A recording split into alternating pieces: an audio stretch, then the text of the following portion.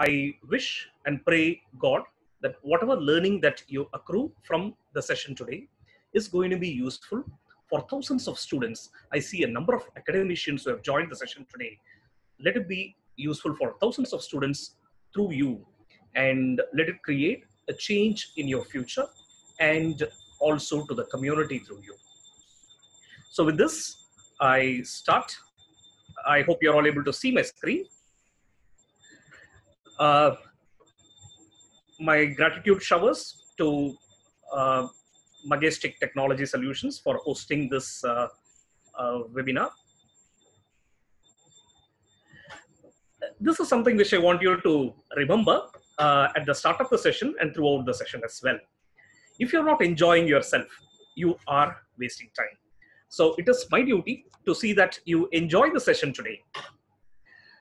Because data science is considered to be sometimes for people who are not from the same domain, or people who just see it as a technical subject, it can be considered as something little dry. See, the summer is already dry, so I don't want to make the subject dry. And people coming from different profiles, I will see that there is some commonality, and I value the time that you have taken away from your families and any other entertainment for having attended the session. So you are going to enjoy the session. Are you all ready for it? Yes. If you're very, very ready for it and enthusiastic, type a capital S. If you're sort of ready, okay, yes, then you can type a small s. Okay. So anyway, you're going to enjoy the session today. Being an international seminar, I also welcome a couple of our international participants from US, Mr. Amos Balaji and Bachin A. Ajay Kumar from Singapore, who have joined the session. It is my pride and privilege to be presenting in front of academicians. I value my professors, teachers, and I always stay connected with them. So with all due respect, I would like to get into the session, and I call myself a learning partner. Part of the session you're going to learn from me, and through association from you, through your question and answers and post the session, I would love to learn a lot from you. So a quick introduction about me. During my school and college days, I was a very talkative student. I have a lot of friends. I retain the friendship and cherish them. Professor Magesh, who hosts the session, is my school friend. I was not very good in sports in school, okay?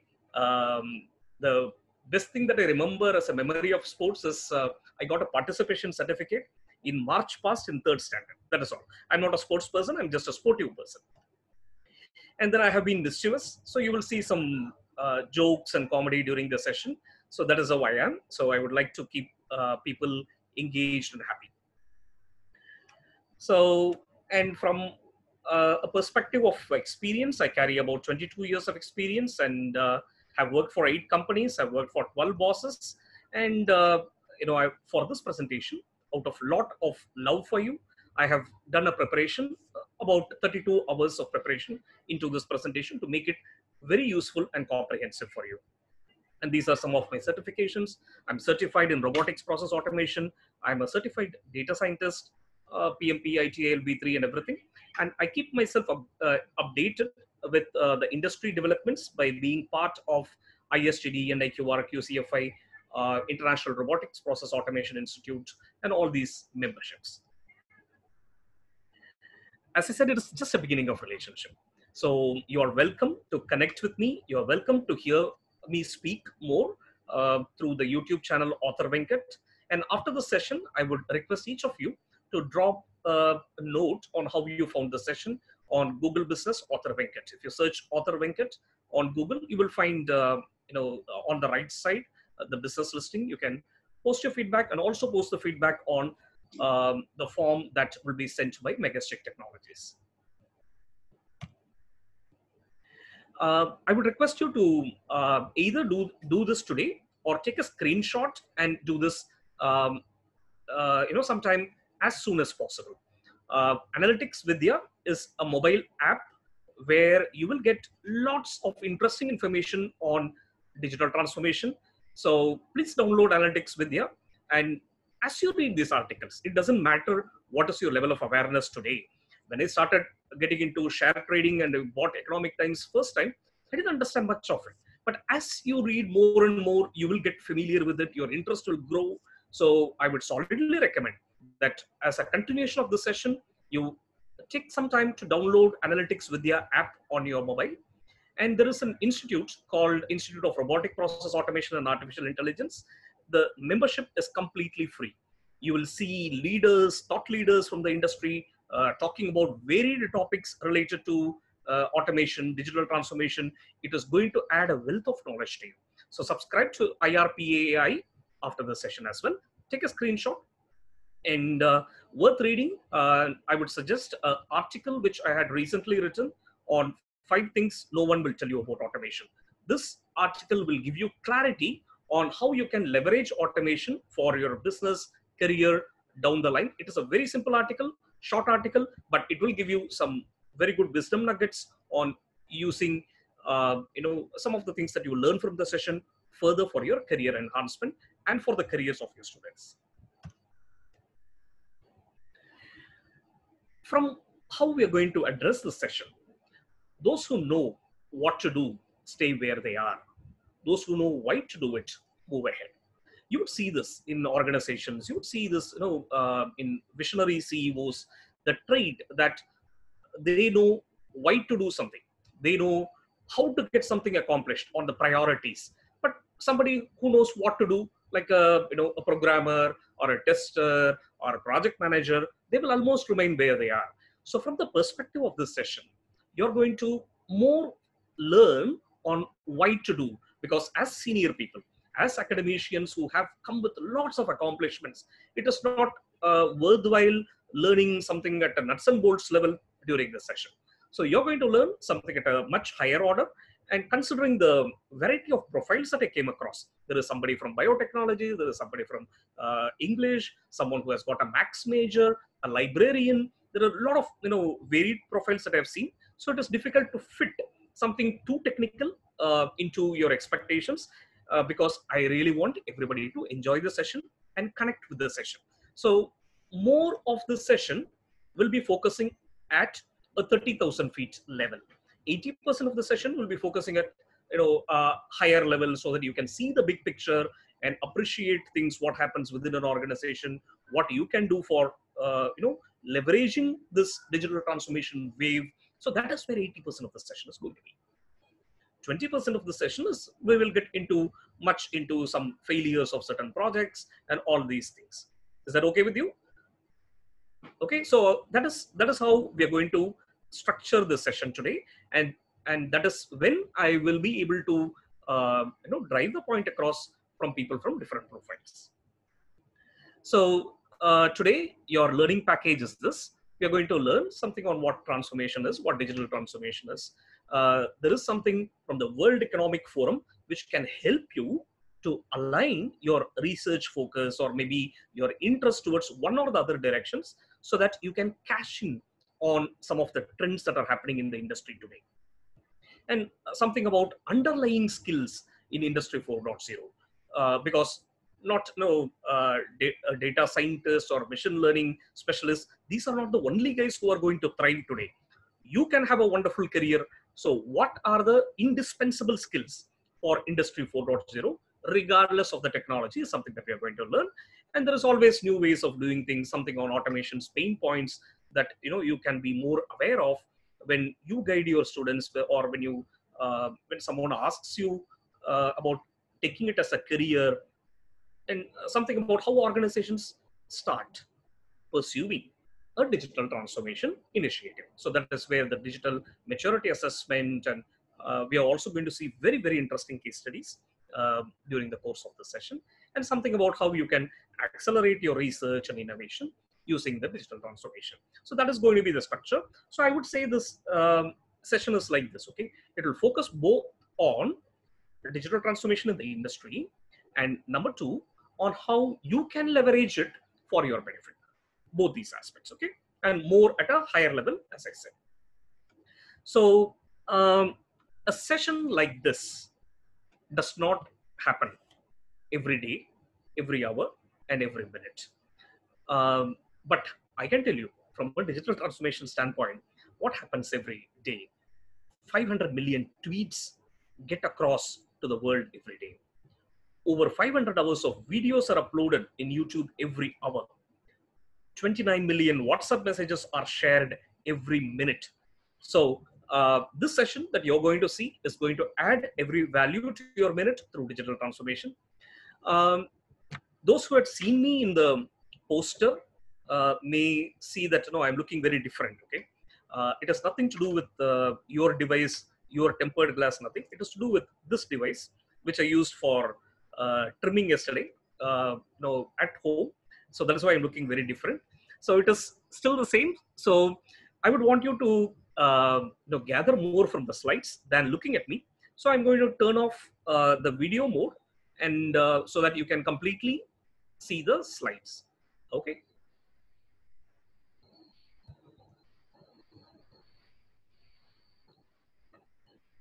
I hope you're able to see the complete slide view now.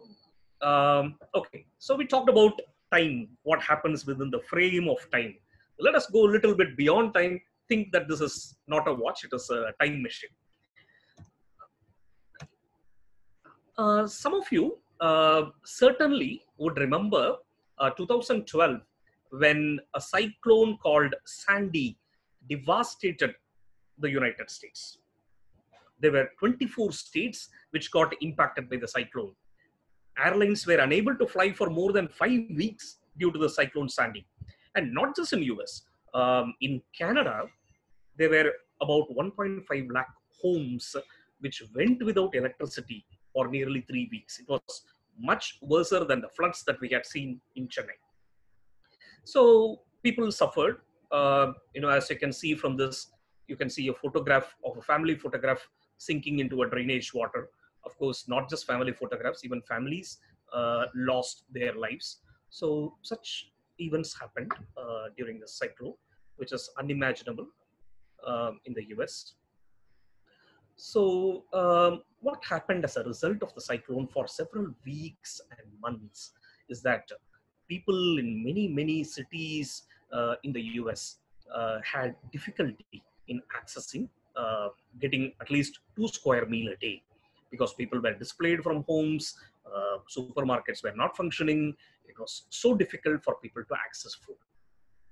They were volunteering agencies. There is one voluntary agency called Food Bank, which is the biggest one in New York City. Food Bank is a voluntary agency. Like in our place, we have Udavum Karangal and all that, right? So it is a volunteering agency. So this agency had a lot of volunteers who used to somehow manage in the water and distribute food to people. But still, that was not enough. One, from a monetary side also, it was not enough. And for them to reach people faster, resolve their hunger faster, it was not helping that much. So even 6 months later, people were hungry.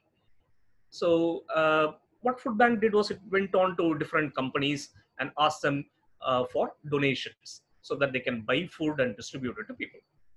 And one such company that they approached was Toyota. So they asked Toyota for fund. Toyota said, instead of fund, can I do something different for you? Okay. What they did is they said, we will do something different for you. The speed at which your processes are running, the efficiency with which you are able to deliver food, the amount of wastage that is being created in food because you are unable to distribute it to the needy people, we will reduce it.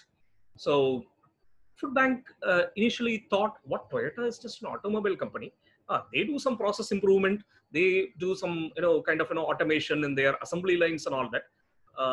Can they really solve this problem? And is there really worth in it? Believe me, my dear professors and, all participants, Toyota's effort in bringing in the efficiency, it was able to feed more than 400 families in half the time. The distribution time for the food reduced from 3 hours to 1.2 hours. And the amount of time people were waiting for dinner in different places, that reduced from an average of 90 minutes think about it. You're hungry, and if you have to wait for 1.5 hours, isn't it difficult? So Toyota brought it to 18 minutes. So Toyota did not focus on charity. Toyota, in turn, focused on efficiency. So this session that you're going to attend today, there are free webinars, but no, you are paid something to learn efficiency, and it is going to be certainly of great help to you, and your decision is going to be well and very much rewarded. And what is special about this session? I've been talking greatly about the session so far. One, there are going to be stories. You saw one story right now as a sample. And this stories is going to help you for retaining your knowledge, and it is going to be useful for making your classroom sessions very interesting for your students. Okay, and you're going to learn frameworks, which means that, see, a lot of things can be learned technically, but how does an organization go about implementing digital transformation methodically? So that is something which is possible through frameworks. You're going to learn that. You remember we talked about 30,000 feet level and people who know why to do. So you're going to learn that important part here. And indispensable skills. This is important for you to make both your students. If many of your students get placed in MNCs, it is a pride to you, right? And for getting your teams industry ready so that they can instantly connect with the leaders. So what are those indispensable skills which will help both your students and you if you are planning for a career change? We are going to see that. It is an underlying skill. It is not something you can Google and find it out. I learned it from implementing many projects over the last 4 years with a lot of variety and learnings. So that is what you're going to see as indispensable skills. And as I said, I want to strike a common ground with each of you because you come from varied disciplines. So the session will be slightly, less diluted from a technical standpoint and more from a conceptual standpoint. And it is going to be interactive. I would like to see more and more questions on the chat box. Because why interactive? Because everything is automated in the world, but you and I, we are not yet automated. Okay. So secondly, whatever takeaways from the session, I encourage that please take screenshots. Okay. Even though this material is copyrighted as a claim, it is okay. Please take screenshots, retain, revise, because what you know is not important. What you do with what you know is what makes a difference. There are a lot of business people who just follow just 2 simple policies. They will be making a lot of money just with those 2 simple policies. So what you do with what you know is very important. So go through the session slides later as well. And you are welcome to reach Magestic or me down the line if you have some kind of questions as well, which could not be addressed during the course of the session. Okay. So what to expect? When someone who is novice to digital transformation is to look at the number of names of applications, platforms, and services, they can think that, oh, these are very too much for handling, right? So they may think that things are very, very complicated, and it is, if the age is not on their side, people could also incorrectly assume that will I be able to make a move now, and all that. So I would wish to say, this session, I'm not going to make it complicated. Okay, making anything complicated is very simple. You can confuse your audience. I'm not going to make it complicated. Anything for that matter, right? If you look at these names, need not kind of bother you much.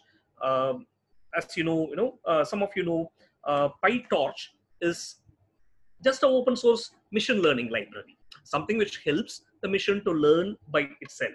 And it is helpful for computer vision and natural language processing, anything related to ordinary text related information, extracting sense from it. That is what PyTorch is. Okay. So the 9 that you see here as a big data analytics tool, this also integrates machine learning with some data mining. That is all. So nothing great about it.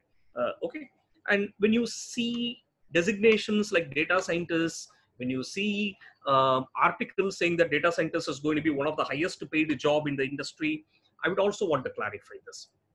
Data scientist is not one role. Okay, people just call it commonly data scientist. That's all. If you go to a village in Tamil Nadu, anybody let them come from Europe or America, people will just say, he has come from foreign. They would not even know what it is, right? So data scientist is just a global term that is being used for multiple roles. Roles like machine learning engineer or a data architect or business intelligence analyst and all that. Again, what I would wish to reiterate is forget all this, okay? You need not specialize in everything here. As long as you are strong in your domain, there is no reason for you to get confused or to question yourself on whether you will be able to leverage things from digital transformation. See, the tools may be little different from each other. Okay, there is automation anywhere. There's Blue Prism. So automation anywhere and the Blue Prism, they've got slightly different concepts, right? UiPath is more similar to Work Fusion. That is all, right? So you can, whether you make a career out of it is not your choice. But what I would say is it is not as complicated as somebody outside would see it.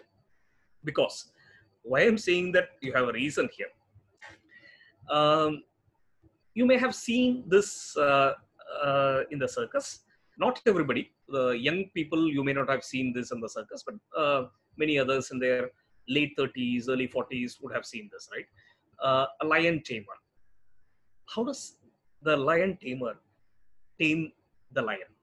How does the lion obey him? Any idea? One way is maybe overfeeding the lion so that it's not hungry, it doesn't come and try to grab hold of him. But what is his technique to overpower the lion? The technique he uses is this. Okay, what you see his in his hand is a stool. He shows the stool in front of the lion. The lion sees one leg of the stool, and then it tries to attack that leg. When it is trying to attack the leg, the guy, he rotates the stool a little bit, and then the lion will get confused and see, that leg I was trying to attack. Let me see this leg, and then he will rotate the stool again. So the lion, despite it being very, very strong, it gets confused when it is shown too many things. So don't get confused by seeing too many things in data analytics, RPA software. You would see it in job description. Even companies which are asking for somebody to know Work Fusion plus UiPath plus Blue Prism, they really don't want that. Instead of saying or, they just put a comma. It doesn't mean you have to be great in everything. If you are great in your domain, you are valued and you will be able to get the best out of digital transformation. Whether you are an English professor or biotechnology or any stream, it does not matter. There is scope for every stream. So don't worry about the complexity for now. Okay? Because I'll also tell you one thing, right? Accenture's current CEO, she, until 40 years old, the CEO of a technology company was working in a law firm. So it doesn't matter. Your stream of specialization can be different. But have you cultivated a skill related to a core skill which can be translated to another domain? It is only that matters. So with this understanding, let us get into something little bit shocking for you. A Harvard study indicated that only 8% of the leaders in the organization are effective in both strategy and execution. So, how many of you think that you are very good in strategizing a symposium event and executing it wonderfully? If I believe that most of you are like that. So, when that is the case, you can be effective as a leader driving automation initiatives, driving digital transformation initiatives in the organization. Okay, so that is possible. And look at this shocking fact. Number 2, Fortune 500 companies. Every company would want to get into the privileged slot, right? They would want to say we are part of Fortune 50, Fortune 500, and all that. But the average age of a Fortune 500 company is just 14 years. So what does this mean? There is a need for companies to adapt themselves. So if the companies are not adapting to themselves, then they run out of business. That is all. They run out of business. It's not talking about lifespan of a company being inside a Fortune 500 list. It is lifespan of an organization itself. The organization will shut down shutters if it does not concentrate on transforming. So transformation is necessity, and we are going to talk about the digital transformation. So these are some of the top 12 streams of digital transformation, which is waiting for you to shift your role and career and life for the better. If you're only going to be at a user level, maybe your life just slightly shifts for the better. But if you're at a if you're seriously pursuing for propelling your career, then it could help you for your career. So these are the top 12 streams, artificial intelligence, big data, and all that. Some of you may be wondering why machine learning is not part of it. Yes, did you have that question? Machine learning is part of it. If you don't find it in the 12, it is still part of it. Machine learning is just a subset of artificial intelligence. Just like when you say, I want to buy a TV, it means TV with the remote, right? It is like that. Artificial intelligence with machine learning is what will help in improving the level of intelligence. So that is why, artificial intelligence is here. And, I would say, because I could see some English professors also in this. So do not think that because of you are not being techno savvy, you may not have a role to play in these 12. You certainly have a role to play in this. Natural language processing is one area where solid skills in part of speech, word relationship, morphemes, and something related to connecting the context. See, all these are very important for natural language processing. When I say book a ticket or buy the book, father of your team, the word book has got two different meanings in both these sentences, right? So this context related, training for the NLP engines. So this is where people who are strong in their language can help. And there are, I could see a lawyer also in this session participant. So I would wish to say, yes, even for legal professionals, artificial intelligence holds something for you. There are applications on the legal domain, like whenever the court passes judgment, which are many in number, it is generally typed and digitized by different organizations. They are annotated. The summary is drawn from it, synopsis, head notes writing. So for all this, the text summarization and classification for the head notes writing, all this holds a huge potential, because a system will do something, but a lawyer who has the domain knowledge will be only able to say whether the system synopsis writing is contextually correct or the system has misunderstood something. So your domain knowledge matters a lot. Machine cannot do independently something without a domain knowledge. So feel happy that you are going to be contributing to this wave, and you're going to be also benefited from this wave. Okay, so let me also tell, because I saw some 5 English teachers, so that's why I'm getting into this before we get more into the technology.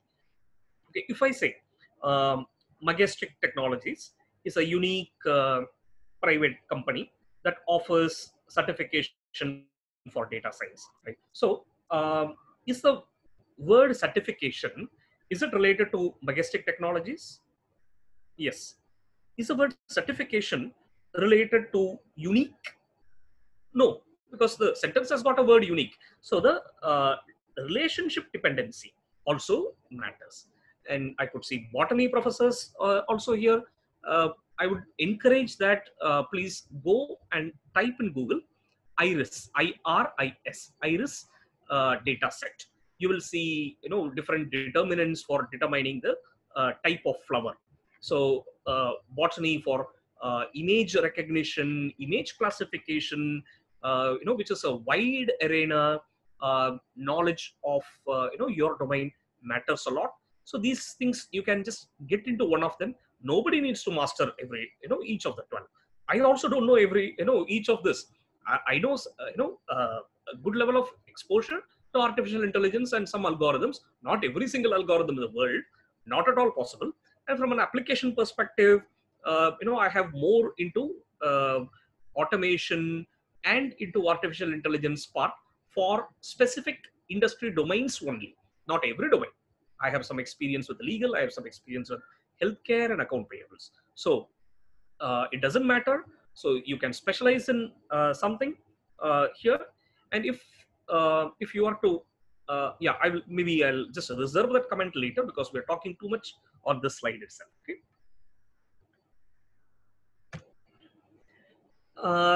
This curve may be familiar. I'm sorry.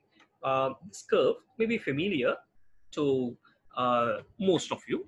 This is called the technology adoption curve. To be precise, it is more popularly known as the Rogers adoption curve. Okay, this says that for any innovation, for that matter, there will be only 13.5 people, a percentage of people who will be adopting that innovation faster. Say people who learn data science will be maybe only 13.5% till the last year. Maybe as years go, more and more people will be doing it.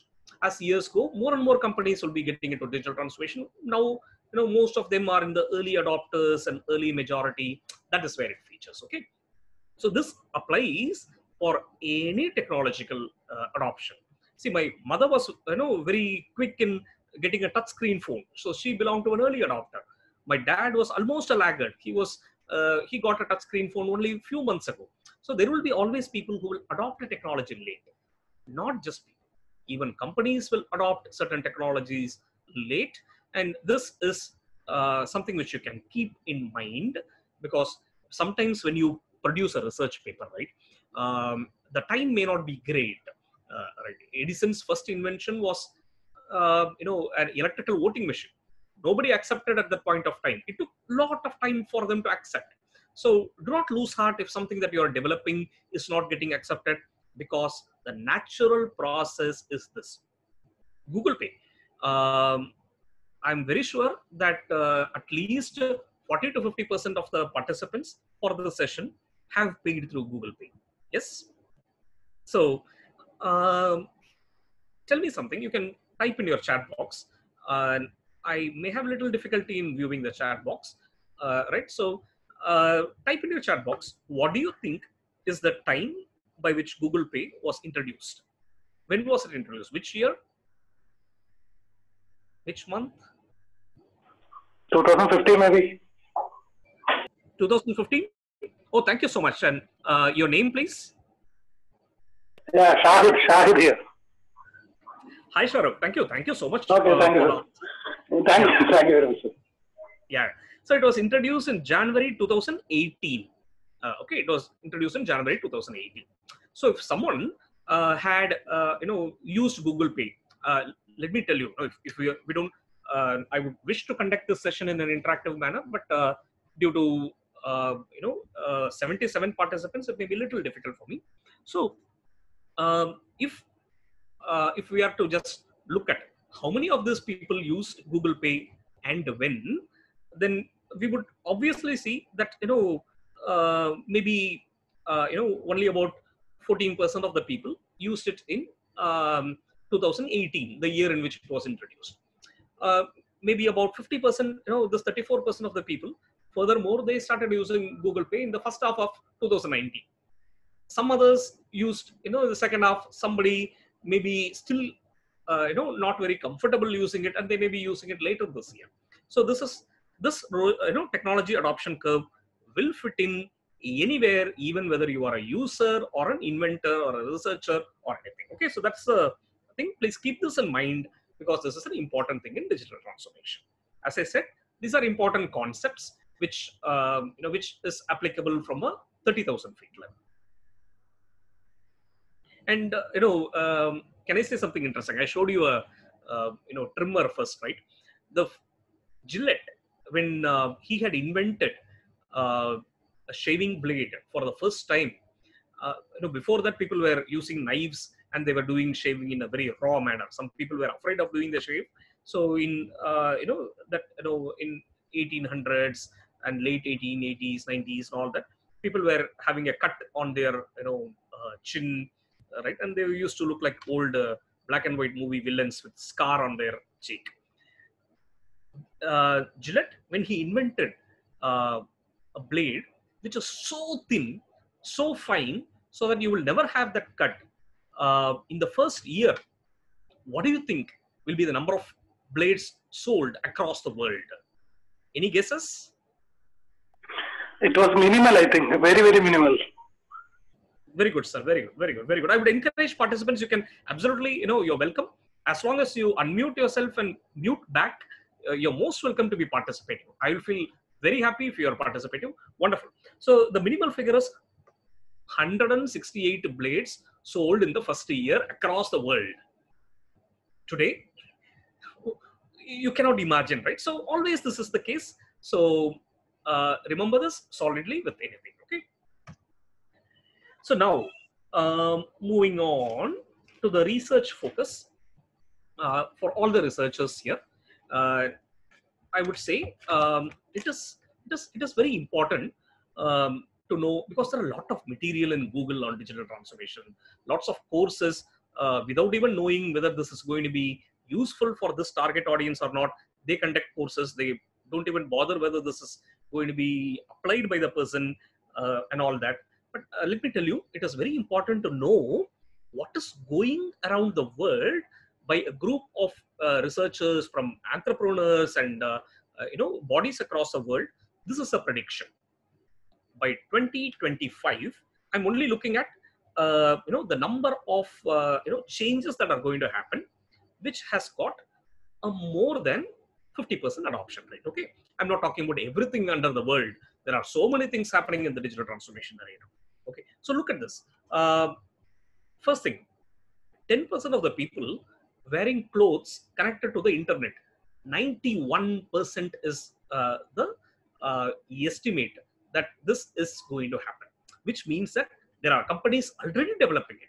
There is research which is happening in a full-fledged manner towards getting there, right? So this is something interesting, right?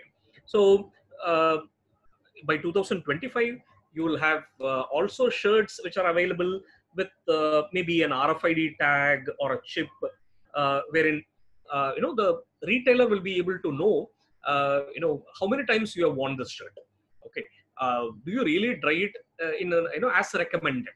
Did you use a strong detergent, and that is why you are saying that this shirt is not good, the fabric is not good, and you're trying to return. So, and how many times you use this shirt before you dispose it.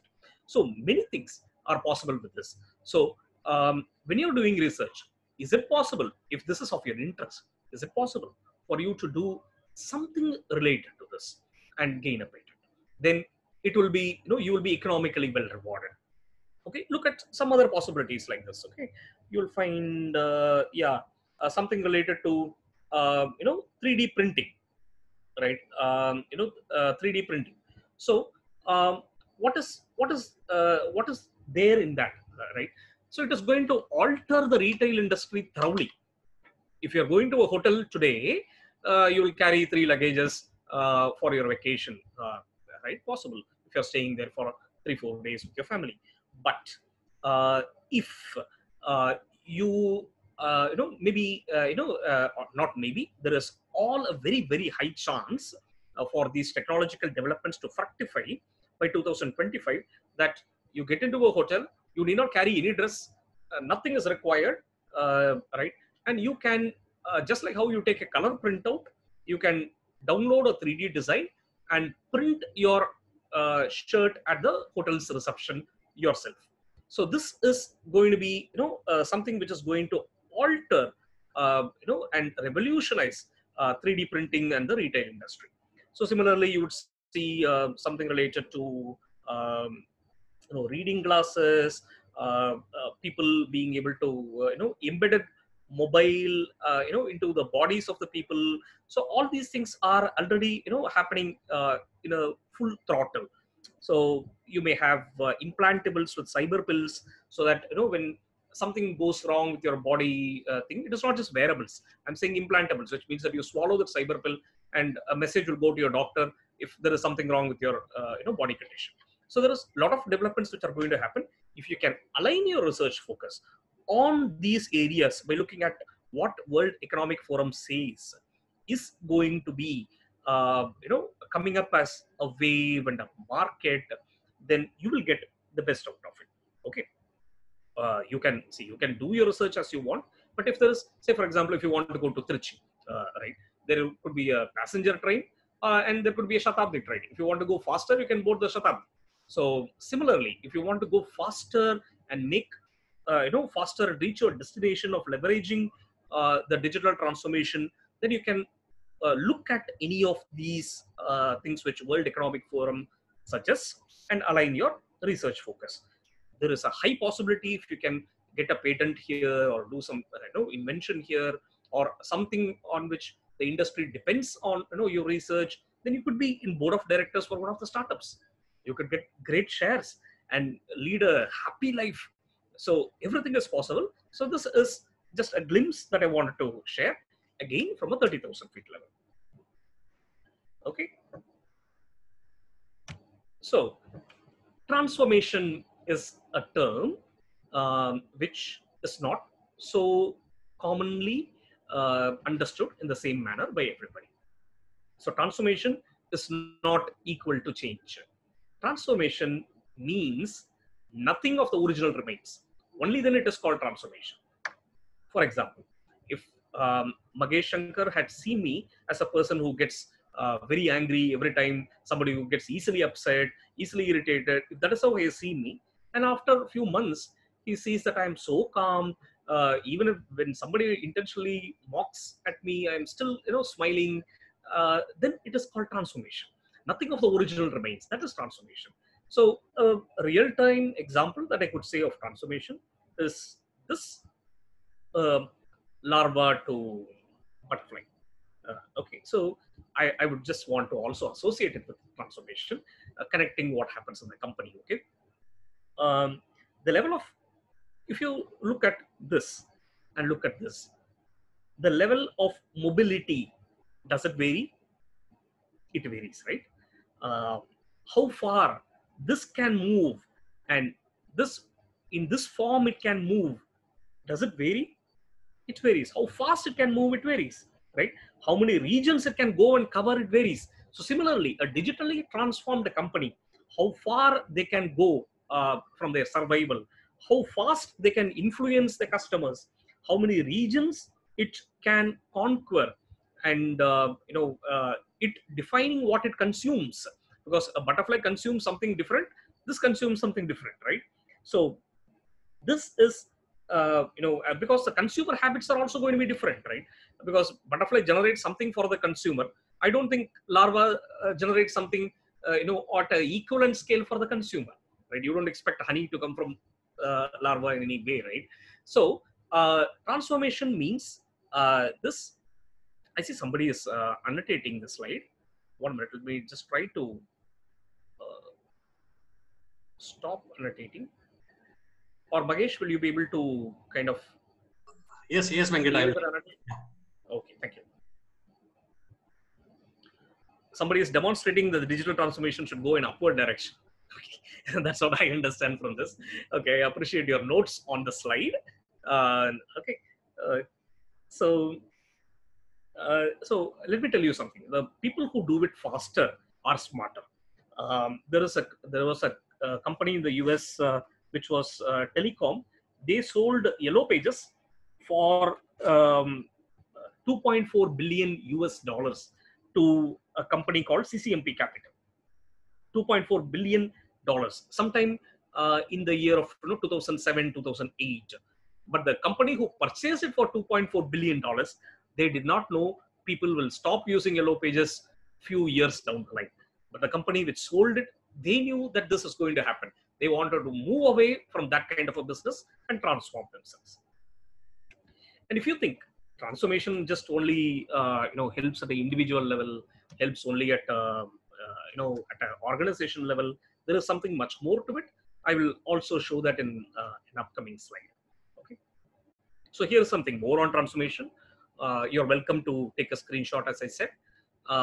Any transformation without a proper process is chaos. It could happen.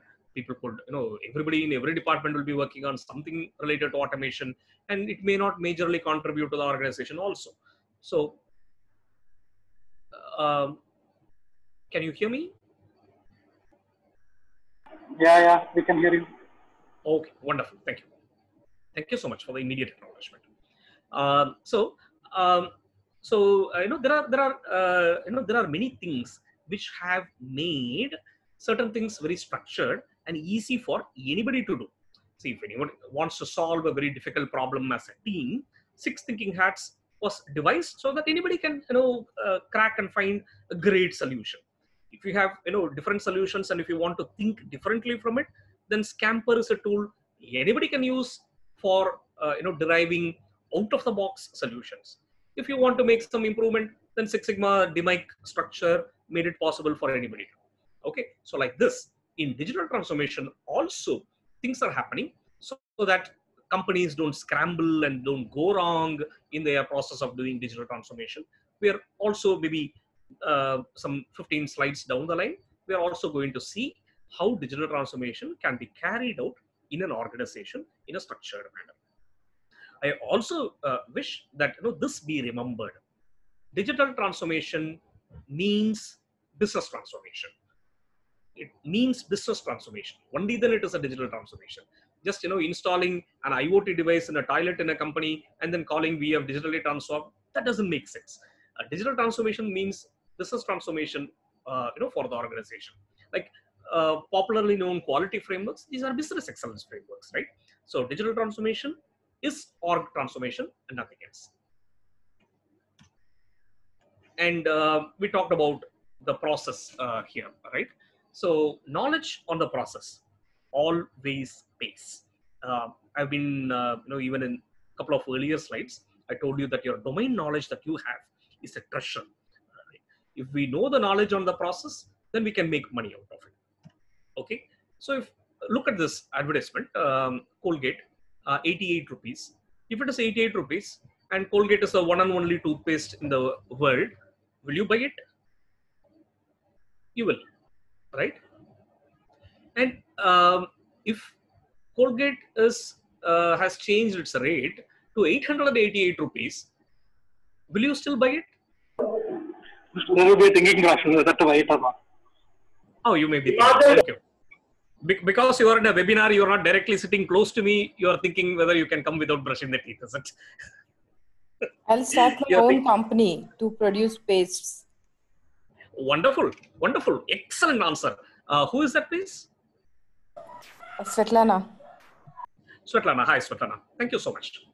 So yeah, so when you know the process, then you are not defined by the market conditions, correct? If you know how to make ginger garlic paste, then 45 is not the cost that you have to pay for it, right? If you know the process, then it pays for itself. Otherwise, you are dependent. You just become, your things go out of your control if you do not know the process. Look at these things, okay? When I went to one of the workshop for breathing, there was a 64-year-old person sitting next to me. See, we have been breathing right from the childhood. Somebody at 64 years is trying to learn how to breathe properly. Okay, writing, we have been learning from pre-KG. There is an expert who is conducting writing-related workshops. So knowledge on process always pays. Your domain expertise that you have is your strength. Learn something more about how the digital transformation as a process works, and that is something which you are also going to see during this enjoyable session today. Okay, so we have been talking about companies. I've been also talking about individuals on transformation. There is something beyond it, okay? Barcelona Olympics. I am sure many of you remember it, okay? So if you were in school days when you were, when Barcelona Olympics happened, you can type a S in the chat box. If you were in your college days when Barcelona Olympics happened, you can type C in the chat box. Okay, don't be so cautious. I'm not going to do any digital analytics and data analytics and identify your age from it. So Yeah, very good, very good. Thank you. Thank you, thank you, thank you so much. So thank you so much for your responses. So when Barcelona Olympics happened, there is something behind it. Okay, that city thought that they will become very rich, extremely rich after the Barcelona Olympics. They invested a lot of money to make it happen with a lot of glitz and glamour. But unfortunately, uh, the more money that they spent in advertisement to, and got through tourism revenue and all that kind of thing, that did not match. They spent more, earned less. So the mayor of Barcelona, he decided that we are going to make the city not lose from the memory of the world. We are going to change something for the world by creating startups in this own city and create transformation across the world. I would request you to, after the session, get into Barcelona startup companies. You will see a variety of startup companies which you could not even imagine. The kind of digital transformation these companies are thinking about doing today, developing prototypes in so many fields, will give you so much of confidence that yes, with this domain knowledge, I can contribute as well. Okay, so I would request, please take this as one of the assignments and look into Barcelona startup companies. Okay, and there is no even the level to which the adoption came is unimaginable. There is a startup company called Decidim in Barcelona, where which what it does is it takes proposals from all the citizens in Barcelona and then comes up with uh, the agenda for the government. More than 70% of the schemes that the government announces, laws that are enacted, for the Barcelona, city, is generated from the proposals that come from ordinary citizens through the startup company called Decidic. Okay, and you would have heard that designations like chief technology officer, digital innovation officer, all these designations in some of the new age software companies. Remember, Barcelona as a city itself had a lady named Francesca Bria, who was chief technology and chief digital innovation officer. The city got transformed through digital transformation focus. So that is some, there is an interesting story behind this. So which I'm happy that, has taken you to a new level of exposure on digital transformation. So coming to a little bit at a lower level, digital transformation is not something which happens by just transforming something in technology. Technology is just one of the 5 things which makes digital transformation. It starts with the strategy and culture of the organization. Without a culture, digital transformation cannot thrive. People will be just fighting, one team will be fighting with another, one team will never accept what some team says. So this is not possible. Okay, and engaging the customer, knowing more about the customer, data analytics and technology, as I said, is just one part of it. Maybe if you want to extrapolate technology into data analytics, you can, but that is anyway a different numbers game only. That is not technology. So digital transformation requires all these 5 pieces. So I would also recommend that please take a screenshot of this slide, because this is one of the key takeaways. You can forget anything from this session, but I'll be happy if you remember what it takes to call some organization as a digitally transformed organization. I will tell you why it is very important. Okay, during I studied in Aragappa Chettiar Engineering College, Karaikudi. Electrical and electronics engineering was my specialty. Siemens came for the campus interview to our college, and a lot of high-flying students who got distinction. They went into the interview room. They returned in just 3 minutes. They didn't return with offer letter. Okay, they returned with a very dejected face. They could not answer the first question in the interview. That is all.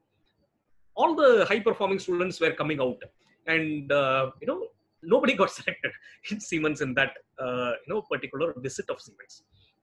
And then the interesting thing is, we are from electrical and electronics engineering. Okay, What do you think was the question asked by Siemens person who came for the interview? He didn't ask any advanced question.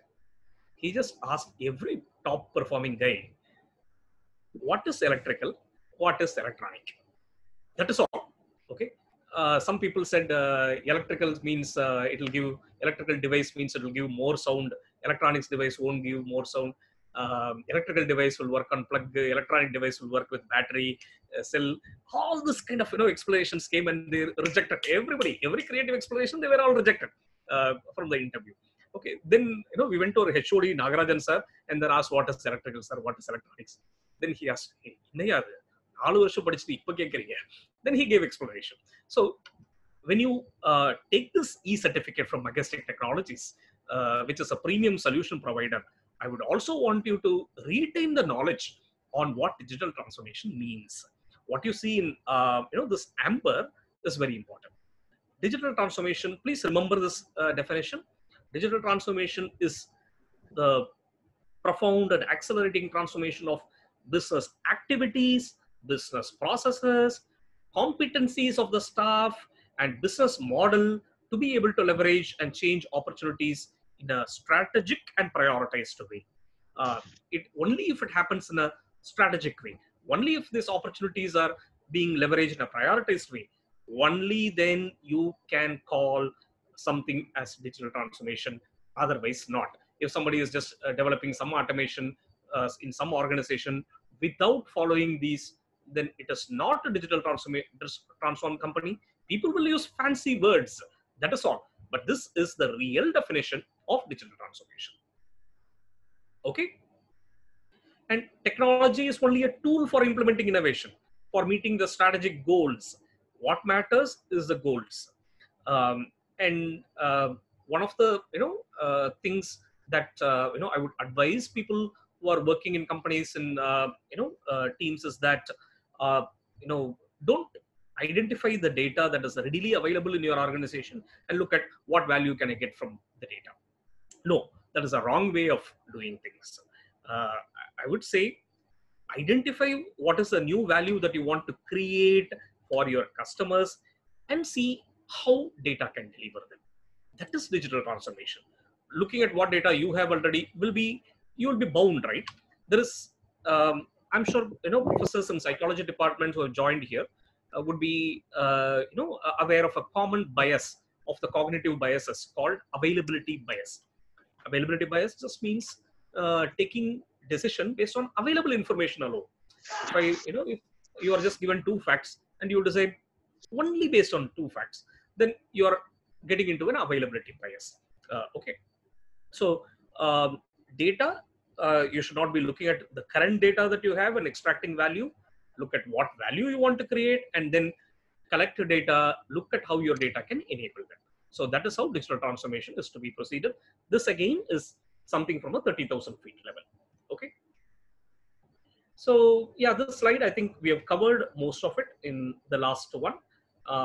Digital business transformation. Digital, of course, the word digital is about technology, but digital business transformation means how do we use technology to achieve the strategic business goals. Peter Drucker is a world-renowned evergreen management guru. He has said this statement: culture eats strategy for breakfast. So you can be a great company, there can be wonderful strategies drawn out from the boardroom, but if the culture of the organization is not conducive for implementing anything, then no strategy can survive in the organization. So for the for organizations, they only have two options. Even for individuals, they have two options only. One, invest and learn digital transformation. For organizations, how to do digital transformation in a structured way. For people, how to how to get into a stream, upgrade rightly, so that way, or pay a heavy price to it, because every job is not going to remain as it is down the line.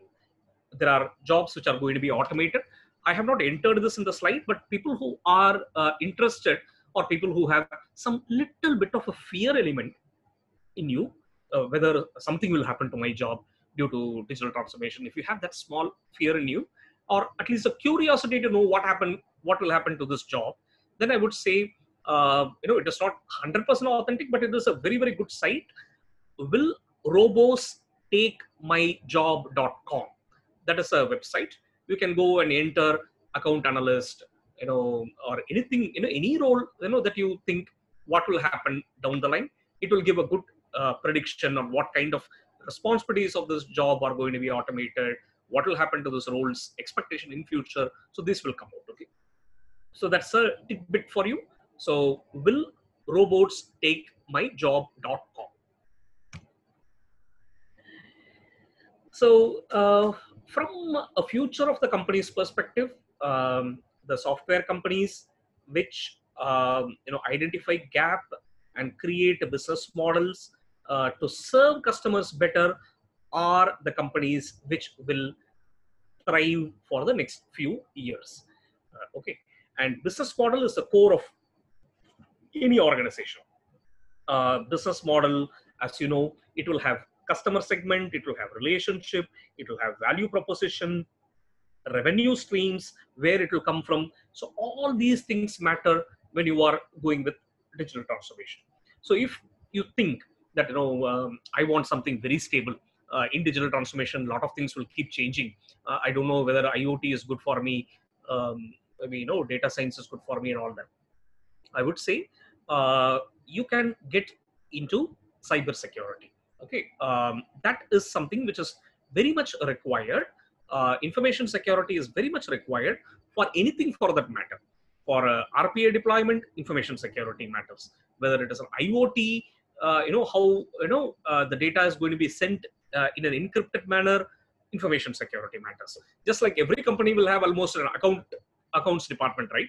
So like that, digital transformation has got a kind of an enabling need for people who are good in information security. So that way you can choose this also as your career. Like say, as long as cars are there, there is demand going to be for floor mat, speaker and all that, right? So any technology for this matter will require this security standard. So this is something which I would want to share for those who want to play little safe and don't really want to experiment to a much larger degree with the digital transformation. So the next thing is, what is the most important skill for a leader, somebody who is leading? Why I'm saying this to you is, as professors with considerable experience, if you are to shift to an organization, you may not be shifting as a entry-level data scientist. Don't be thinking so. You can, with your experience, with your research and projects like this, you can directly enter into a leadership level.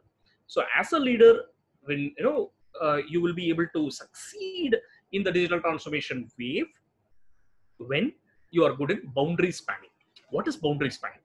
Are you able to see the changes which happen in the environment? That is boundary spanning. Are you able to see what your competitors are trying to do better than you? Maybe you are trying to innovate. Maybe somebody is trying to do something much bigger than that, so that you become dependent on him, right? So this is boundary spanning. I would say, my honest admission, having worked with many leaders, is not many people are good in boundary spanning. They are very bound to their roles. That is all. They are not very good in boundary spanning. I have an office in Gindi. Okay, in Gindi industrial estate area, you can take maybe this is a question. You can give unmute yourself and give an answer. You can give any fancy answer, no problem. So in Gindi industrial estate, let us take some people who have worked 5 years in some company or the other. Let us say they are all in a team leader or a managerial level. You take 100 people, okay? They worked in that area, worked in some company for 5 years. Okay? You take 100 people and ask them, not a tough question, okay? You ask them, what is the PIN code of Gindi? What percentage of people do you think will be able to respond to you correctly?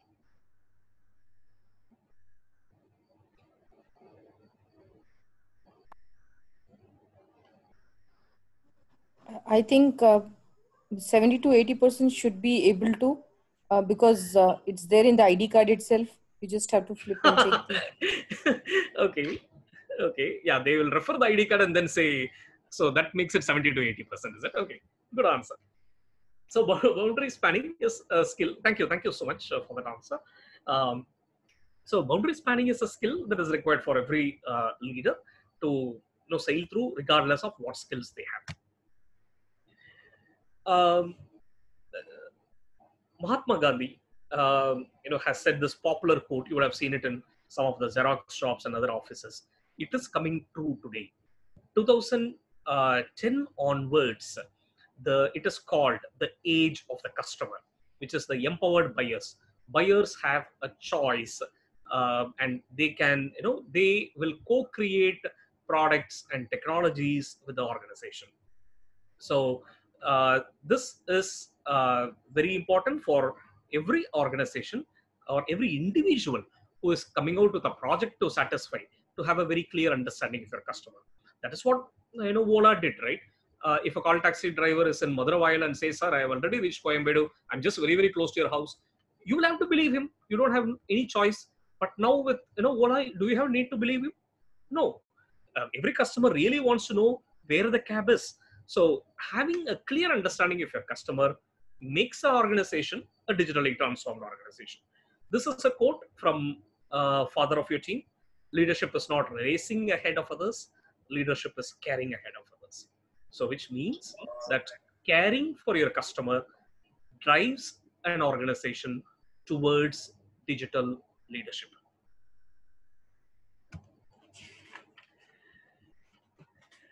So, are you all okay for a thriller story?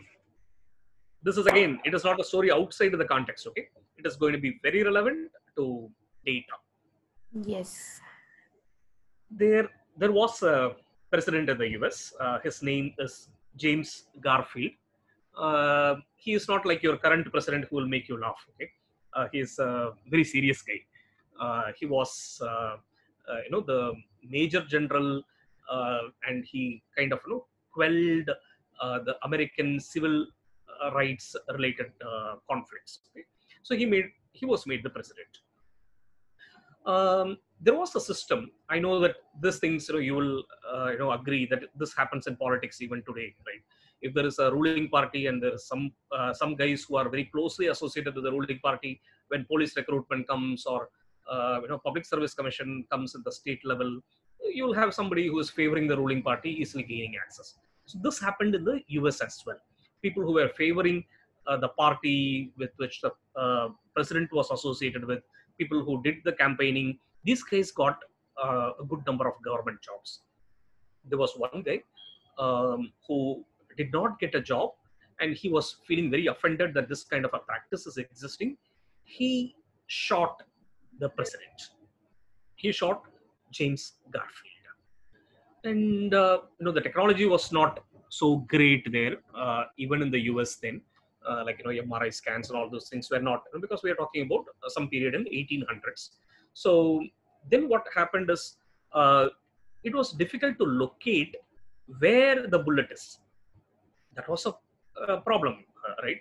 If you had no devices to scan and identify, locating the bullet in the abdomen area or whatever was difficult.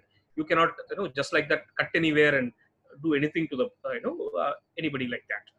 So one of the best scientists who lived in that era was called to help with identifying where the bullet is, and that scientist is none other than Alexander Graham Bell.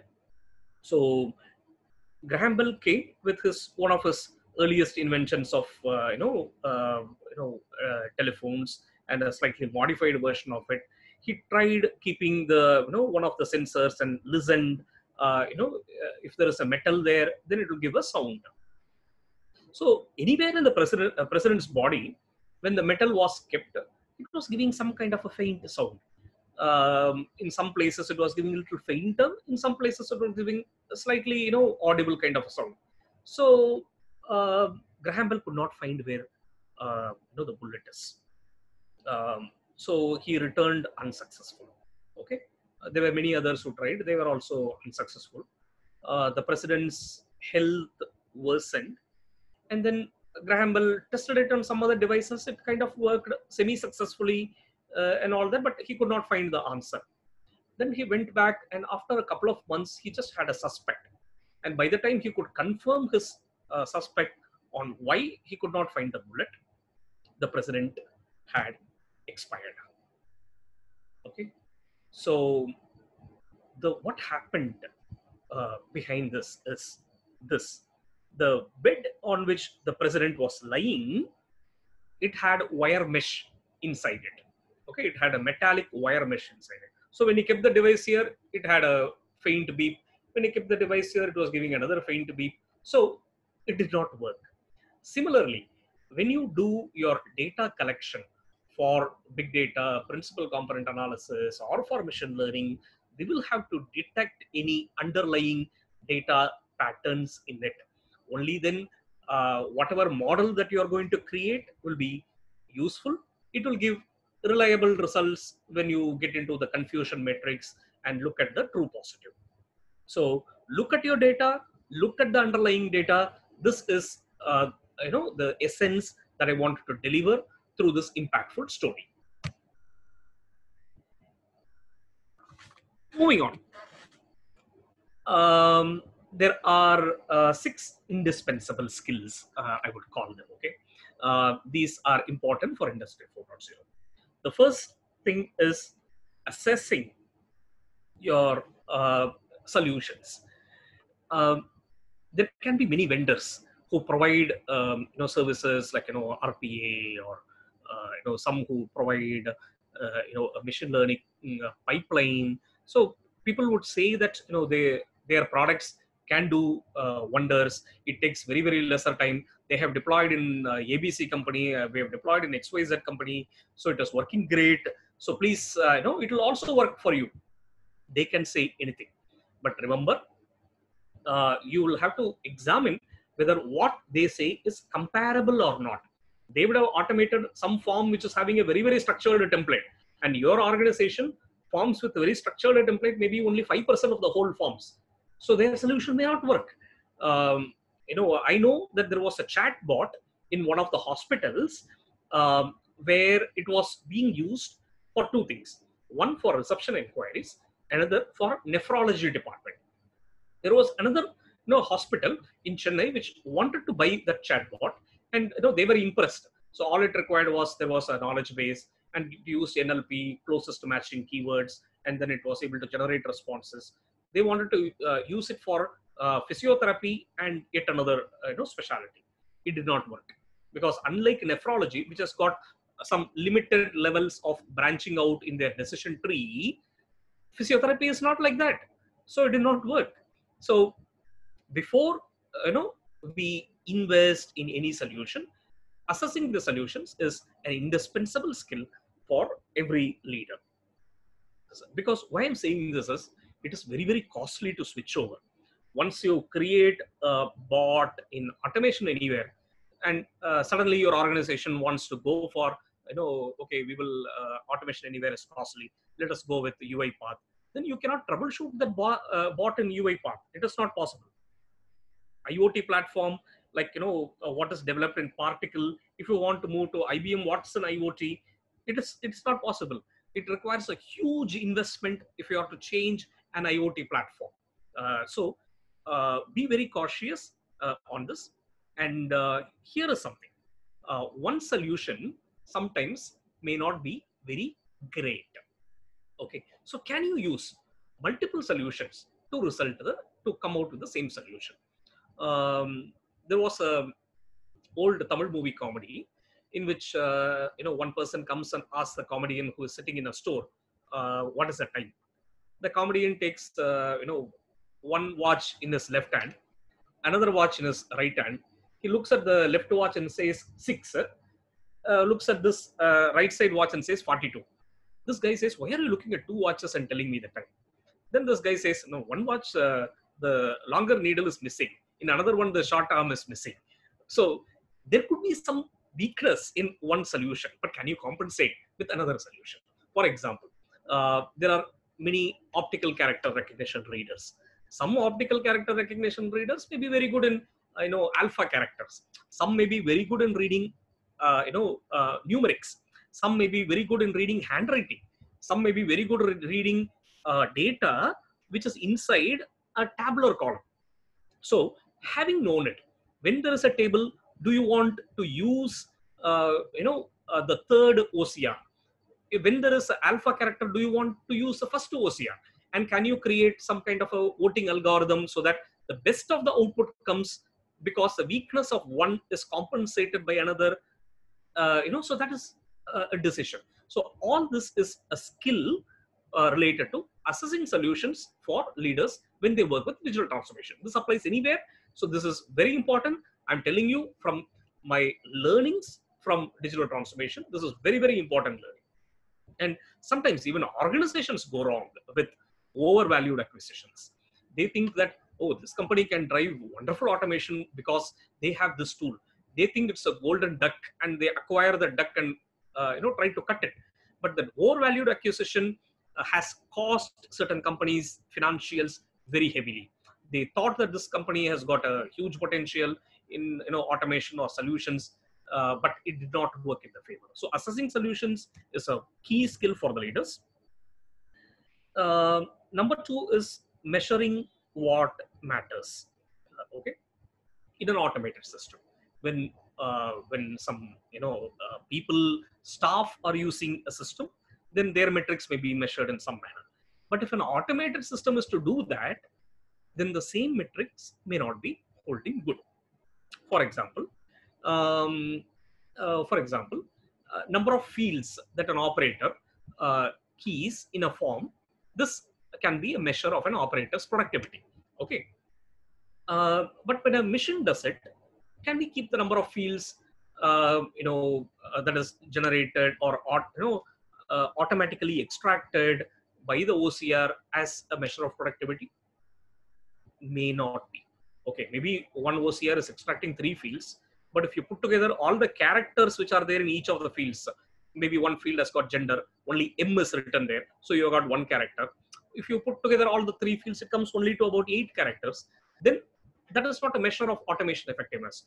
You may have to look at how many fields are there, how many characters are there. If somebody is to key it from their keyboard, for typing 4 characters, somebody may have to use maybe 5 keys, right? So identifying and measuring what matters is where the intelligence lies, and that is where we require the leaders to foresee some new metrics and ask the vendor, can you create these metrics for me, or can I develop this in-house, right? So all these things are important. Measuring what matters. Okay, so this is something. So I would say, before you go with any of the people who provide a solution, follow the Taylor's rule. The Taylor's rule. Okay, people who are from the accountancy economics background, please don't think it's John Taylor, the economist. I'm talking about the local Taylor. What does the local Taylor do as a rule? He measures twice, cuts once. So think twice, measure well, and then go ahead with any solution and any way of representing the metric. And the third thing, I will move it a little faster because we have got more to cover. The third thing is continued applicability and common ground, because what you create today for a purpose that you create, your algorithms or automated systems today may have a change when there is a variation in the input. Okay, so the model may not work the same way when the input changes. So did your training data set for determining the model, did it have the adequate representation and variations? And when such a change happens, do you want to tweak the existing model, or do you want to build a new model? So that is a decision which leaders will have to take and make or build a decision. There are things which are available in the market. There are things which you can develop yourself. So is that, do you want to do it yourself or not? Can I wait till I develop a product which can take 1.5 years later, or can I use a product which is available today in the market right now and develop it in parallel? So these things are key decisions which can decide how fast your organization is able to make a change in the digital transformation. Fifth point is, big successes doesn't matter. Um, if you're aware of agile, you would also be knowing that there is something called minimum viable product. Do you know, are you able to create something which can be passed on as a full function?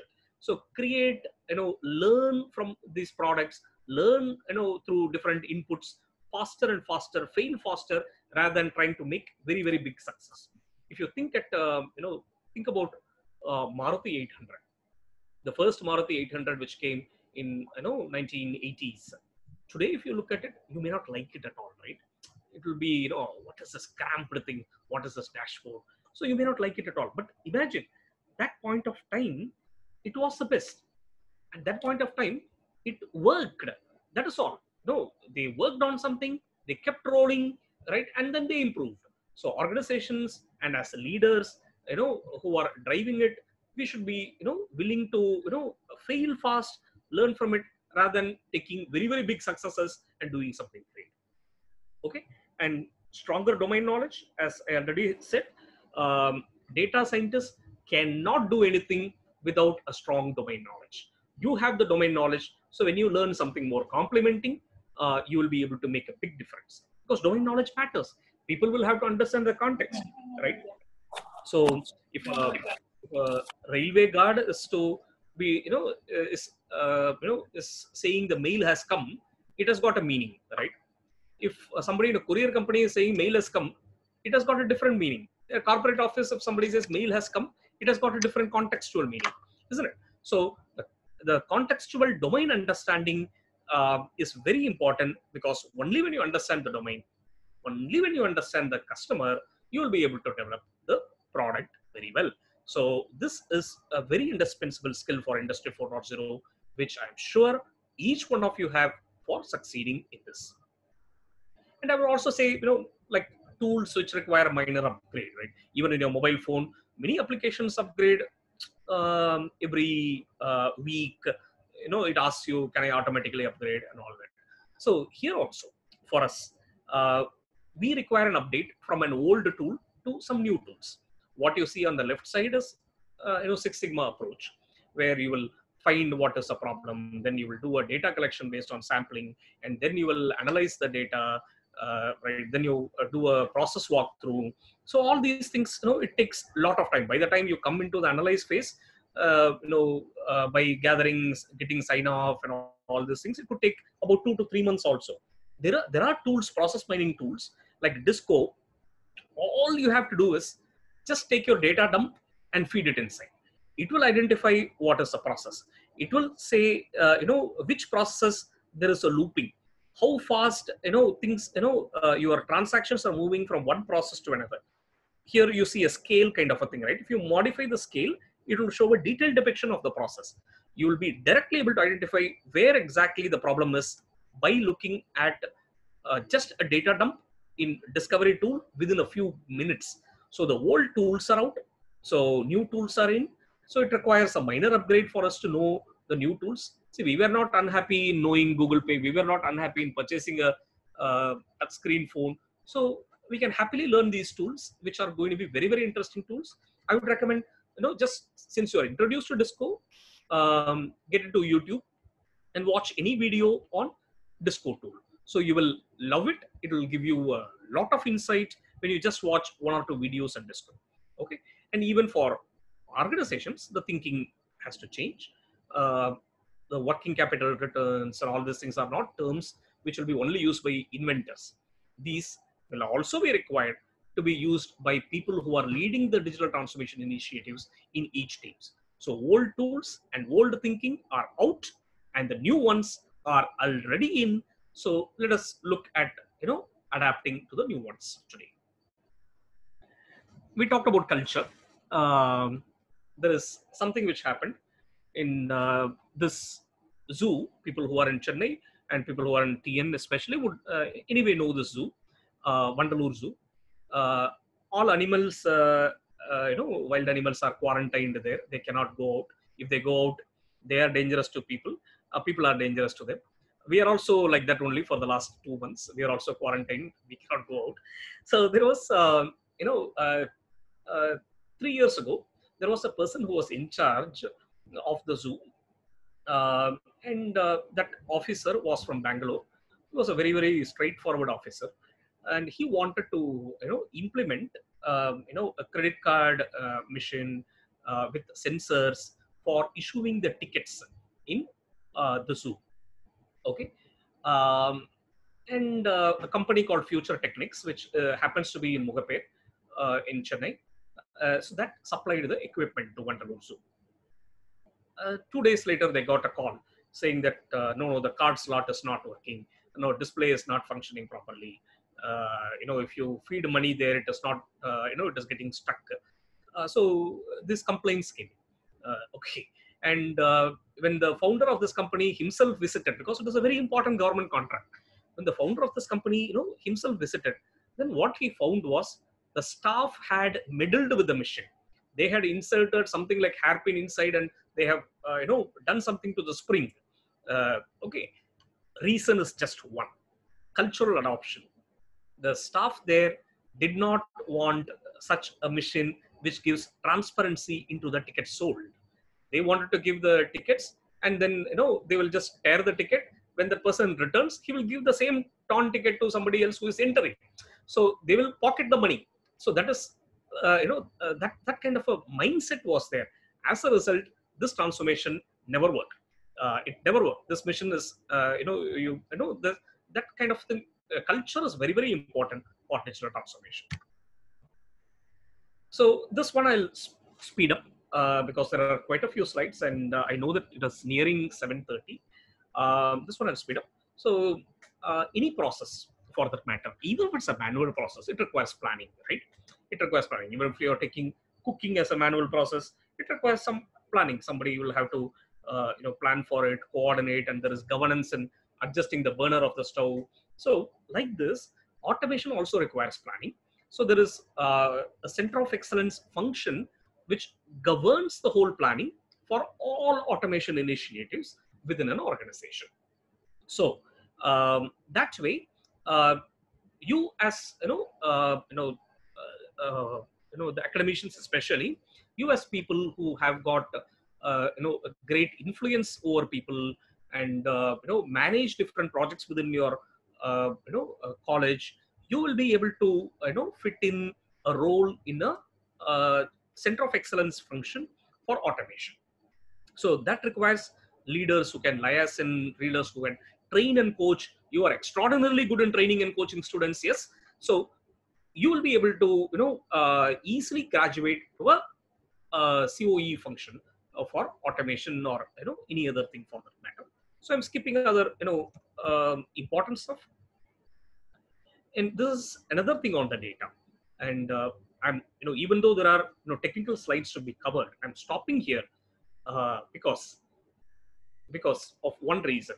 When there is a story and a connect, the retention will be longer. So it's a very small story about World War II. There were flights, which were, you know, going from the US to Germany, warplanes. You know, not every warplane returned safely.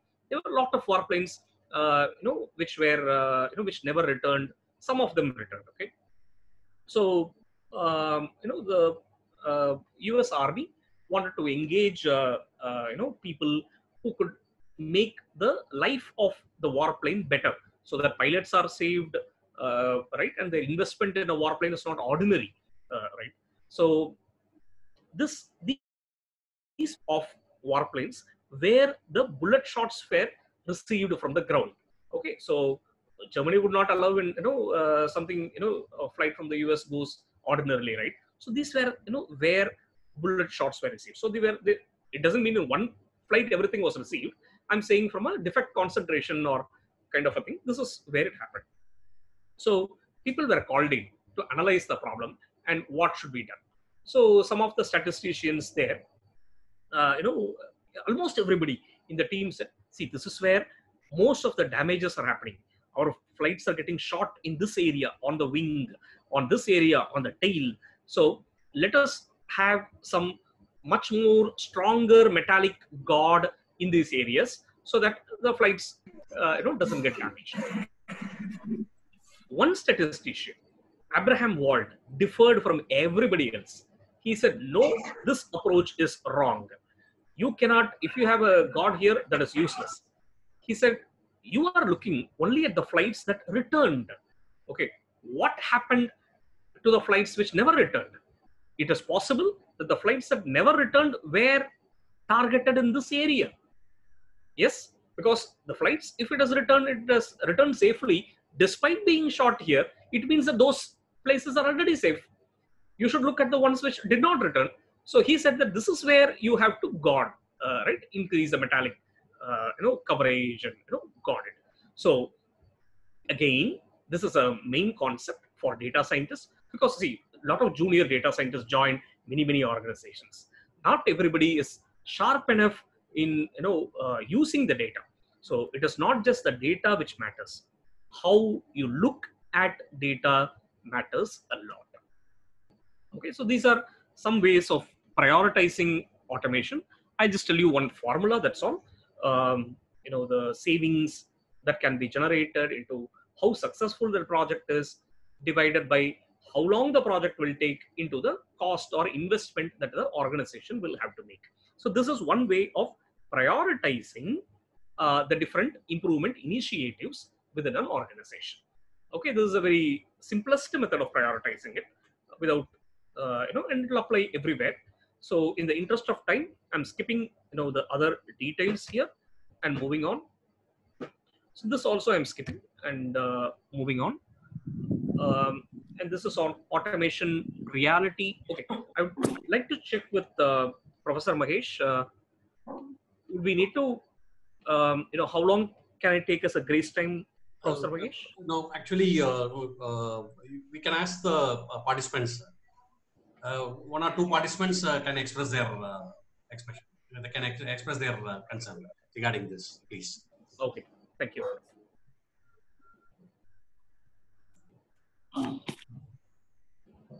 Shall we move to questions?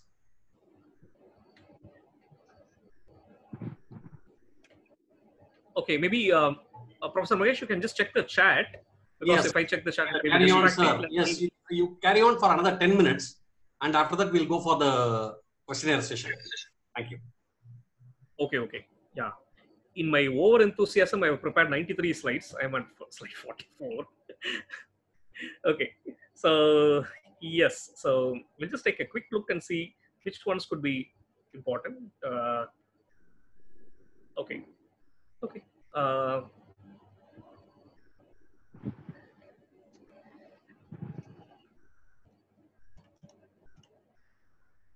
So I will also skip, what, Can I ask you? Sorry? Can I ask a question? Yes, sir. Please. Can we reserve it? I think I've got 5 more minutes to wind up the session. Fine, sir. Fine. So I'll be asking at the end. Okay, fine. Sure. That will be most welcome. Okay. Thank you. Thank you. So yeah, these are certain perceptions and pain points. I would say a digital workforce is very much like and any other staff workforce. Don't look at it differently. A digital workforce also has got a learning curve. An algorithm is as good as the number of training data sets you feed into it, right? They have learning limitations. Just like somebody cannot keep everything in their memory, they have learning limitations. So there are gradient boost techniques which are deployed on them. Like people, they also require monitoring. Not all automation bots will work perfectly once deployed, right? Like somebody, if he goes on leave, what will happen? You require fallback planning, right? So this applies for any automation initiatives also. If one sensor fails, if one actuator fails, what do we do? Right. So I'm skipping this. So this is, yeah, I don't know if I can dedicate adequate time on it. What you see here on the screen is called confusion matrix. So which is when you build something for predicting or classifying how correct that prediction is. So that depends whether you can go ahead and use the data for taking all decisions in your organization. So the the most desirable ones are true positive and true negative. What does true positive mean? Let us say if data is collected to identify whether somebody has got COVID or not, right? And body temperature, travel related information. If some data like this is gathered, and it has been gathered across India, and then they have identified if this is the case, then somebody has got COVID positive. This is the case, somebody has got COVID negative, right? And if that when the model is working, somebody has got COVID, and which is a positive case, and the model says yes, he has got COVID correctly, it is predicting correctly, then it is called true positive. Somebody does not have COVID, and the model predicts correctly, which is true. The model's prediction is true. Then it is called true negative. Somebody does not have COVID, and it is falsely saying that it is its prediction is false. Then this is a problem. So false positive. Somebody it is saying that somebody does not have COVID. It says you have got COVID. Prediction is false, whereas the reality is positive. So this is called false positive. This is called confusion matrix. This is very, very important, followed by almost everybody, almost every organization when they are using any predictive models. Okay, so there are going to be a lot of changes in the roles in the coming days.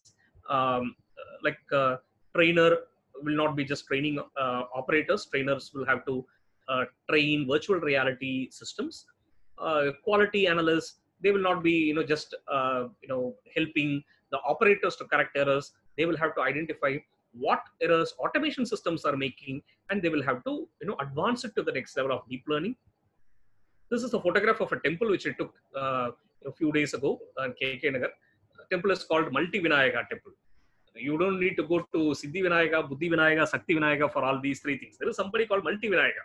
So multi skills for anybody is required in this age. So, and people who are in some professions, how do you graduate to a different profession is something which I have written as a LinkedIn article. You can go through this. And I would also like to say that Father of Your Team is a book which aids in career transformation. There are several methods that the manager in the organization tells how somebody can succeed when they do a transition in their career. So I would recommend that you take a look at Father of Your Team as an ebook now, which is available at 99 rupees. Yeah, there is something called digital maturity assessment. I'm skipping this, and lot others. There are means in which tools can show how much you have saved in the organization. These are a couple of indicators of such tools. And when you accelerate your research, you can be cautious about data visualization and data pre-processing, because that is where people generally go wrong and take a lot of time. And there are ways to accelerate it. So I'm skipping this. There are case studies. And I would like to say that organizations are in a race. Even individuals are in a race to outbeat each other, right? In a car race, the curve is where most cars can beat the competition. So currently the industry is going through such an inflection curve.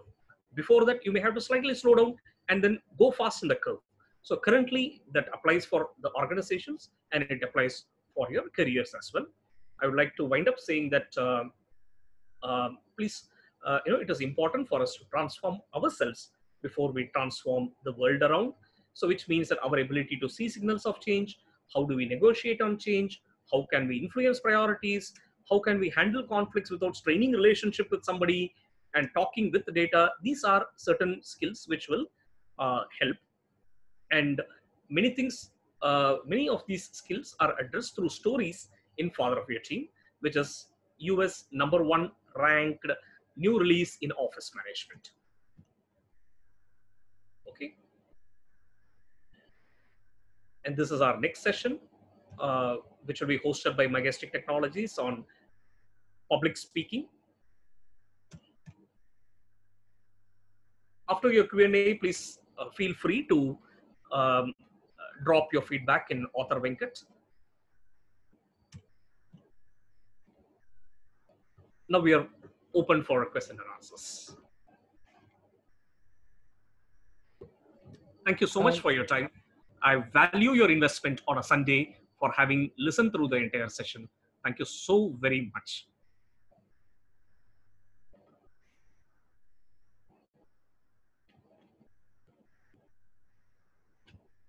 Hi, sir. I am Shahid here.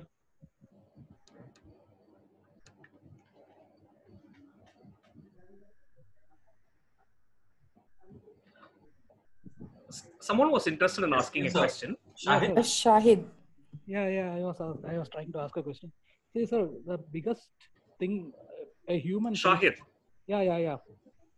So the thing is that most of us in the sense that, see, we have a fear. The kind of fear we have while changing to a technology is that, see, what is the cost? Whether we have a proactive kind of strategy, or does it work for a longer period of time? That's the real question, right? Okay, so your question is, I invest in studying a technology. Will it work for a longer period of time? Yeah, that's the question. Because it is changing so rapidly. Okay. So, see, this change that we are seeing, right? This is changing after many years. So there will be stability. Nobody will change transformation framework just in 2 months. Nobody will change, a platform or an actuator, just like that. So this change will stabilize. And once somebody, if there is an organization which is specializing in machine learning alone, then they will probably learn something a little bit more better about algorithms, or they will do a performance tuning on it, which will come as part of your role itself. So you need not be bothered about the changes that happen once you once you get into the role, right? You can run and catch the bus. Once you get into the bus, you need not bother about running. You'll keep moving. So the change is something which is happening now. Once you get into it, it is going to be seamless. You need not worry about, will I be able to, adapt to the change completely. Once I get into it, need not have any botherations, Shahid. It is absolutely baseless, because once you get into it, you learn the nuances. Thank you, sir. Thank you very much. I'm very solidly sure about it, because I have learned data science and I have experimented it. Thank you, sir. Author Venkat, just check the chat box. Somebody has asked questions to you, please. Oh, sure. Excuse, sir. Hello, sir. Good evening. Good evening. Your name, please? I'm Bhuneshwaring, sir. Sir, tell some open source tools for data visualization, sir. Come again, ma'am. What is your question on data visualization? Some open source data visualization tools are available.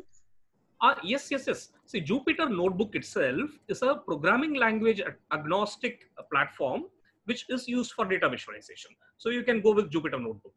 Okay, sir. Thank you very much. Okay, I'm going through the chat box. Professor Mahesh, will it be possible for you to take a photograph of the participants, or do we do it at the end of the session?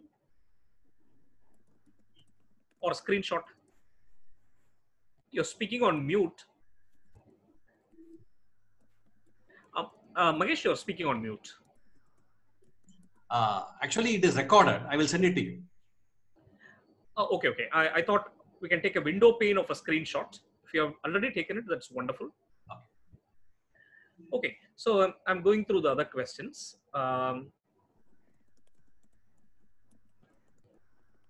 Proper option will get reduced and no complete. Whatever you said was nothing different. What happened was unsuccessful. Okay. Only thing that happened was all things was unsuccessful individually. Only change happened was to bring too many features in single application. Was this better? I didn't understand this question all that clear.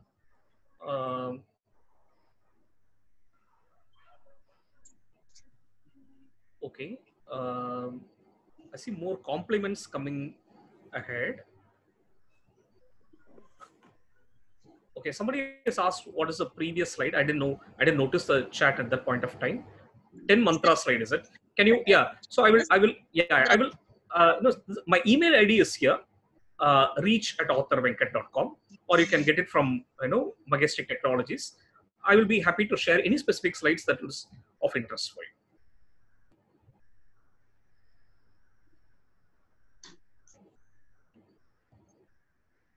Okay, sir, being an MBA student, how could this data science can help me in my career? As I have seen a lot of financial terminology now getting connected with Python and R language. Hitesh Kapil, being an MBA student, how would this data science help me in my career? Hitesh, what is your mainstream in MBA? Is it HR?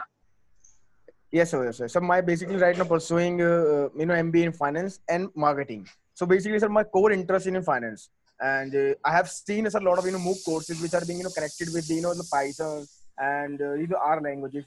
Some of the names actually goes by like Python with the financial modeling, something like that. So that's why, sir, I have a biomusion regarding this. So I thought that I would try to ask you. Okay.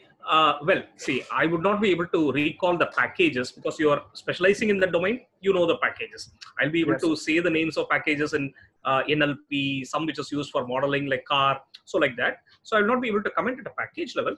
But if you're asking for finance, yes, the scope is very much there because artificial intelligence for auditing purposes, the audit compliances, right, Hitesh? This does not require auditors any longer. So fraud detection or KYC, these things can be your data itself will talk about it and the machine will flag alerts. So that way I would see applicability of our finance. Had you been an MBA HR guy, I would have said that there are a lot of companies which are into HR analytics. Okay, right. So every stream for that matter. Right. Okay, every stream for that matter, you have application data science. All I would suggest is if you are if you belong to any stream, just type the name of your stream and startups in India. That's all. If you are an agri, just write top agri startups in India. Okay, top healthcare startups in India, top virtual reality startups in India. Look at what this absolutely, yeah, Svetlana, you're right. Blockchain is futuristic concept for finance industry, not just finance. It is for legal or anything because asset proofing, all those things are there. Yes, correct. Thank you. Thank you so much. Thank you, sir. Thank you, sir. Thank you very much, sir.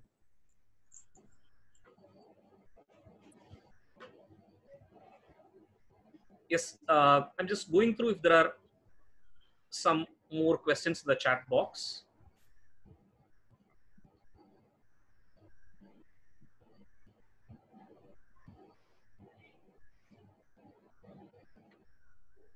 Okay. Okay. There was somebody who was asked something on chemistry. What is augmented reality? I'm a chemistry trainer of +2 level. Okay. I can't talk about chemistry on augmented reality, but I can tell you what augmented reality is. See, augmented reality is superimposing, something on a physical object or something which is already existing. For example, I got admitted in a hospital some years ago. There was very difficult for the nurses to detect my vein. Okay, for all the intravenous injections is required. There is a company called Acuvein. What it will do is you will have to wear glasses. Once you look at the palm, it will be able to superimpose an image of where the vein is. So it's very easy. You do not prick at different places, right? So superimposing something on a real thing which is existing is augmented reality. Completely, surreal, immersive experience is virtual reality. So in chemistry, I'm not able to readily draw a relationship, but you can look at, as I said, you can look at from a chemistry perspective, how can it be helpful, or do a search yourself because I'm not a domain expert in everything. Can I take that answer? Sorry, question? Yes. Yeah, so yes. We have something called as WebMed, if you're aware of it, to the person who has asked the question. So in chemistry, you can actually build models of the compound itself or the chemical compound, organic compound, whatever you want to, and then see how those things are binding. So those kind of virtual reality can be created to see how it will go and bind to a human. In case you're working on a pharma drug creation or something, you can actually simulate the drug and see how this interaction happens between different compounds. So that can be classified as a virtual reality where you can create it. So WebMed is something which is an age-old tool. When I was studying, we used to have WebMed to create these compound structures and see how they can be stimulated. I don't know if there is something else right now, but then yes, WebMed is still there. You can have a look at it.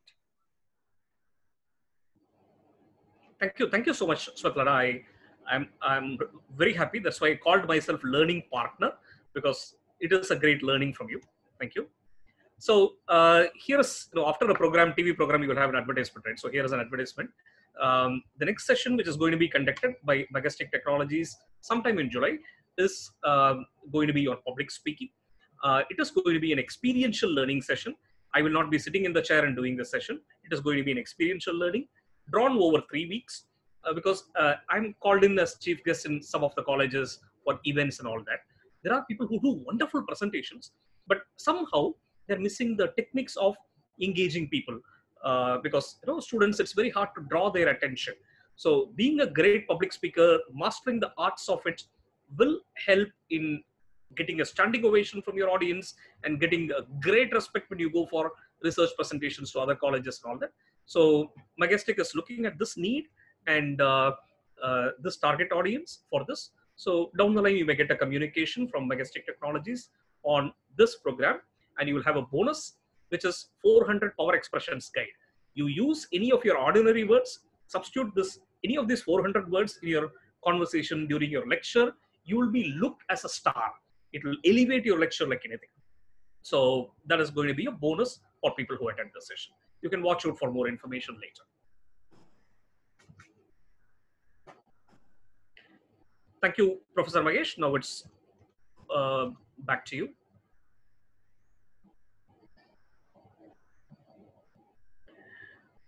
I can read your mind voice, but you're on mute, Mr. Professor Magesh. Thank you, Venkat.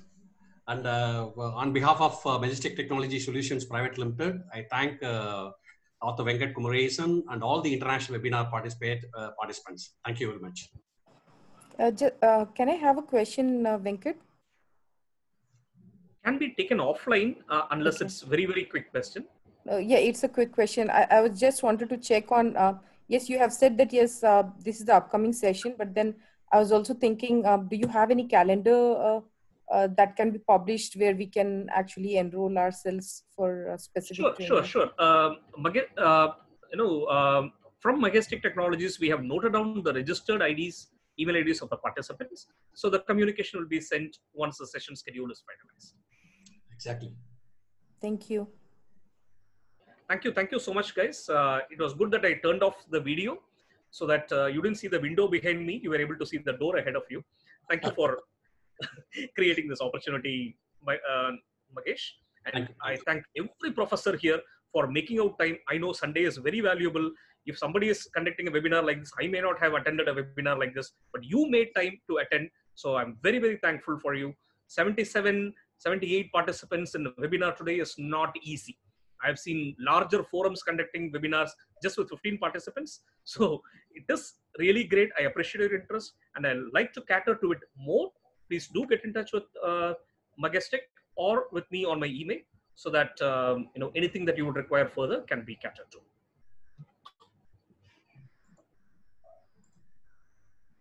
Thank you.